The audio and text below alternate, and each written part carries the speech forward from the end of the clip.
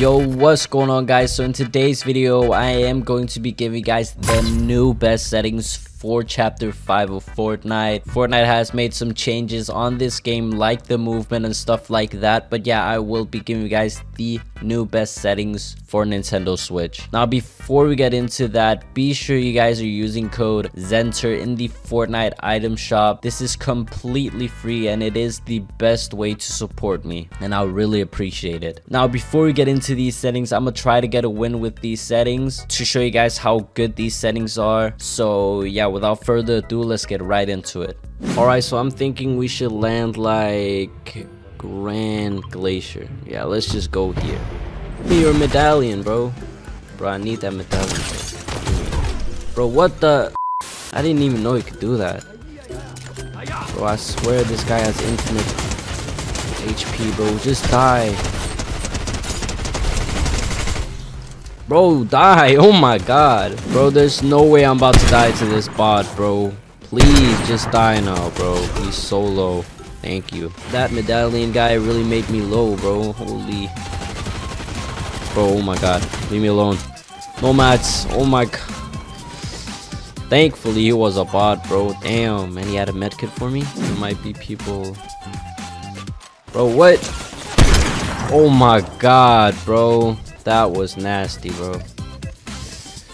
Let's go. Can I get two?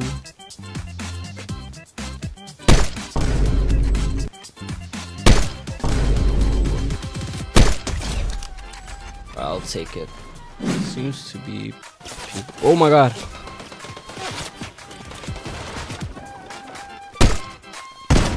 Bro.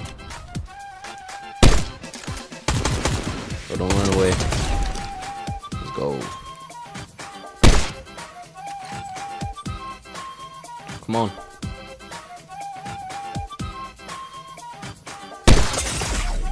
Oh my god, bro. Bro, there's someone there. Let's go, bro. This sniper is so good, bro. Honestly. Where was the other guy he was fighting? He wasn't fighting? Oh, there. Where's he going, bro? What?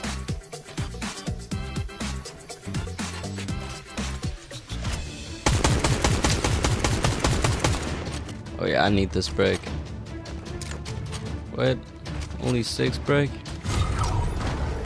1v1. Let's go. But where is this guy, bro? Can't see him anywhere. Oh, there. Cracked. We need to push this.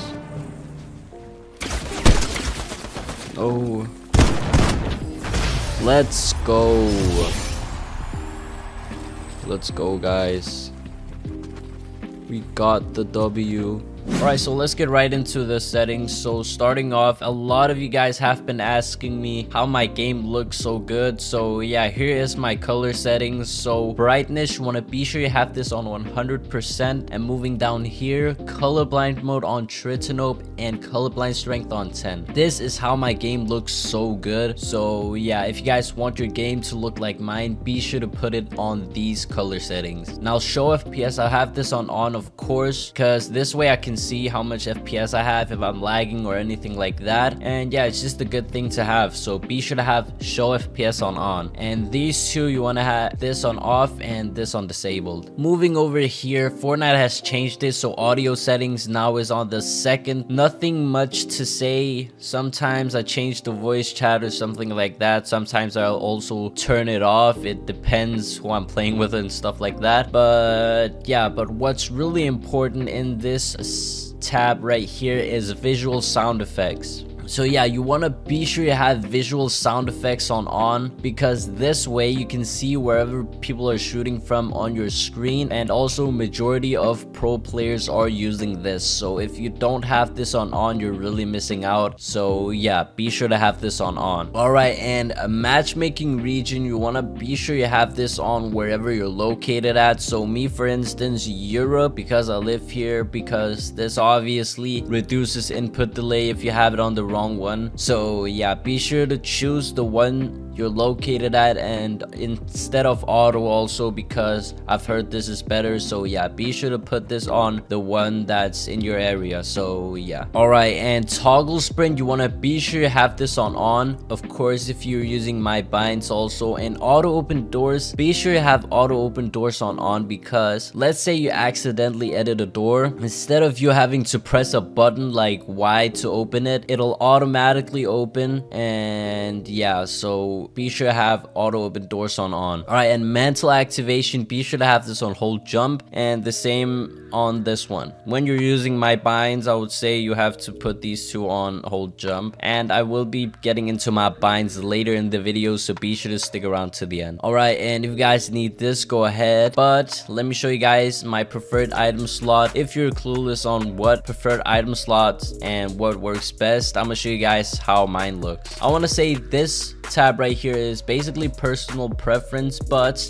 I will show you guys what I have it on. Alright, so starting off, I have my SMG on this first slot, and then shotgun and AR, and then a mini or a medkit right here. Now, why do I have it on this? It's because after I shoot my shotgun, I can instantly go to my SMG, or after shooting my shotgun, I can instantly go to the AR. I feel like this is the most comfortable for me. So yeah, if you guys like the way I have it, you guys can go ahead and copy it. Now, if you guys need this, go ahead, but I have my auto confirm edits on both. This makes it a lot easier and faster to edit, especially if you're using my binds. Let me just show you guys how I edit. So first of all, I press this button right here and then select and confirm. And to reset, I literally only press these two buttons right here. But I will be getting into the details later in this video. But yeah, you want to be sure to have this on both. Alright, and if you guys need any of these right here, go ahead. Now,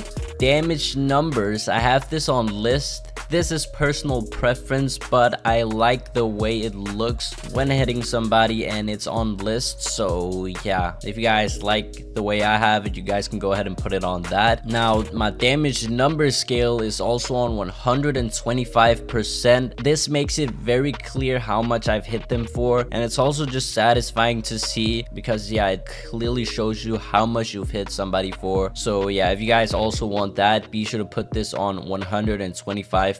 Now, my HUD scale is on 70%. The reason I have it on 70 is because Fortnite automatically puts your HUD scale on 100%, which is way too big, and anything under 70 I feel like it's too small. So yeah, I feel like 70% is just perfect. It doesn't cover up your screen, and it's not like too small so you can't see your HUD scale. Be sure to put your HUD scale on 70%. Now, if you guys need any of these, go ahead.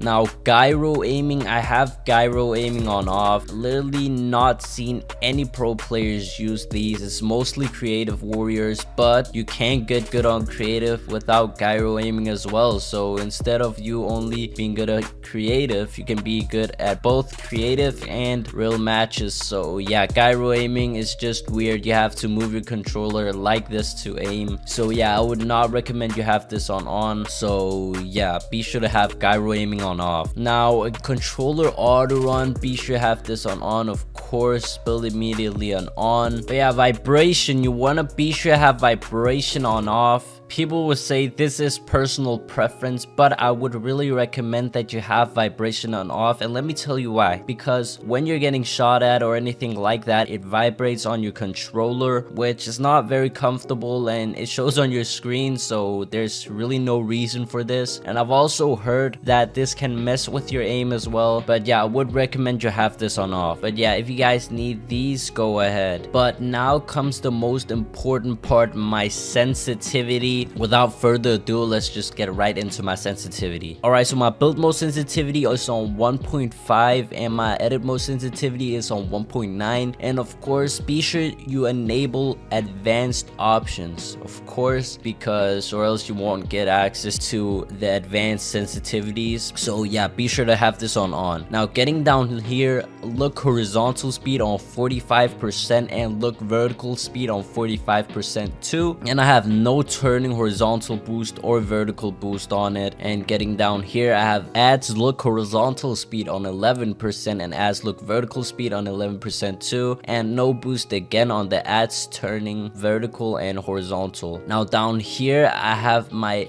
input curve on linear. I've always used linear, so yeah. And also if you put this on exponential, my settings won't work because of course I have my settings on linear, so be sure you put this on linear.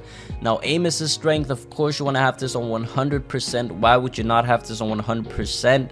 It's literally free aim assist, so yeah, be sure to put this on 100%. Now my dead zone, my left stick and right stick dead zone is both on 13%. Let me tell you guys something, I've never experienced stick drift on any of my controllers since putting this on 13%. So yeah, I would really recommend you put this on 13% because I feel like it's the best dead zone for your controller. So yeah, be sure to put this on 13%. Now here comes my binds. So let me first jump into my specific changes in these binds, and after that give you the rest of my binds, of course, so you guys are able to get everything right. So yeah, all right, so starting off, yo guys, I forgot to mention one thing in the video because I know I'm gonna get a lot of comments on this. So I forgot to mention how a sprint is on right D-pad. A lot of you guys think that you have to sprint like this, but no, of course that will not work. Just move forward and press this button. I just had to cover that up real quick. Back to the video. I love you guys. I have my jump on right stick. This way I don't have to take my finger off the sticks. And when we get down here, I have my editing on left stick. I have my reset on L and confirm on R,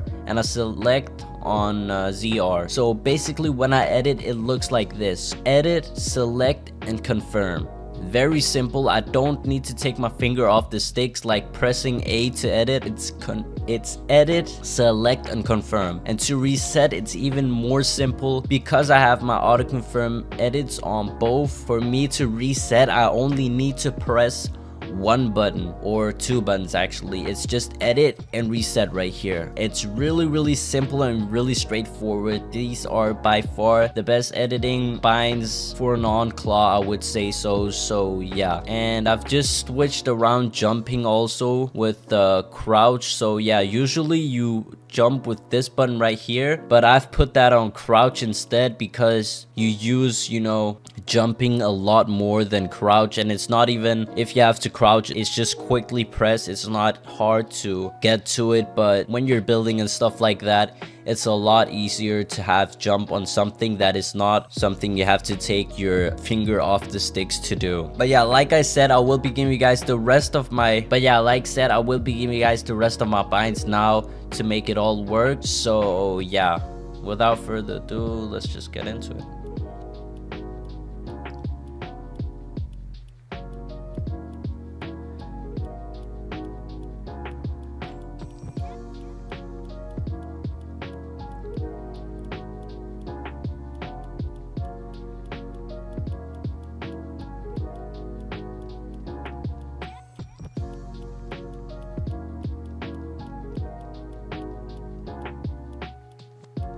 But yeah, thank you guys so much for watching. Be sure to like the video and subscribe to the channel if you're new, and use code Zenterr in the Fortnite item shop. Like said before, this is the best way to support me, and it is completely free. So yeah, I would really appreciate if you guys could use 5 seconds of your day to type in code Zenterr. It would be really appreciated. But yeah, thank you guys so much for watching. I hope these settings will help you get better for chapter 5 of Fortnite. And also, if you guys are curious on the accessories used in this video, check out the link in the description. They are from PlayVital. But yeah, thank you guys so much for watching. I love you guys and peace out.